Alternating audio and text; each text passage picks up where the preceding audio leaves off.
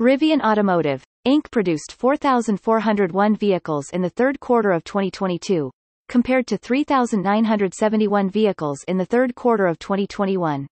This increase was driven by a ramp-up in production at its manufacturing facility in Normal, Illinois. RIVN anticipates that it will be able to produce 25,000 vehicles per year by the end of 2022. The company's production ramp-up and anticipated production levels continue to be a major factor in its strong financial performance. The company is on track to deliver on the 25,000 annual production guidance previously provided.